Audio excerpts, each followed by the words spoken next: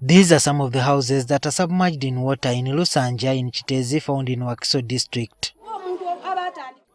Margaret Nantale is one of the residents facing the wrath of water. Her houses have been left by the tenants. Tenants ran away and their property was destroyed. Her plight is not indifferent from her neighbors. Most houses here have submerged in water to the level of the windows. About 50 people have left this place.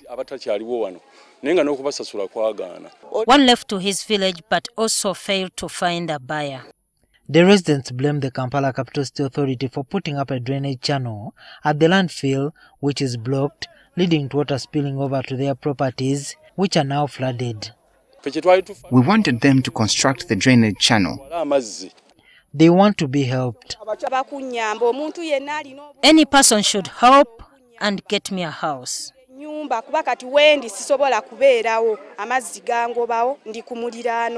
The area member of parliament, Mwadanku Nyenji, has also called out KCCA to address the plight of his residents. To chase away and deny our people use of their own land and property, including houses. We are condemning it and we are giving KCCA and government of Uganda 24 hours within which to rectify this drainage challenge and ensure that they compensate the affected people. Otherwise, within 24 hours, we are going to close the Kiteezi main road. We are going to close any access to the landfill, even for KCCA. Our people should not be made to suffer without any effort being done.